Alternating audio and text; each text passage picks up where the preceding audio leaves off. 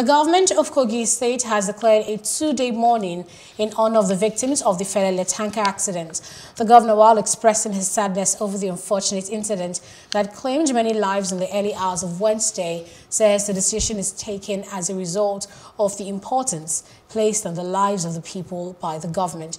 According to the statement released by the Commissioner for Information, Kingsley Fowl, the state government also reiterates her call on road users to act responsibly in order to avert such unfortunate situations as this.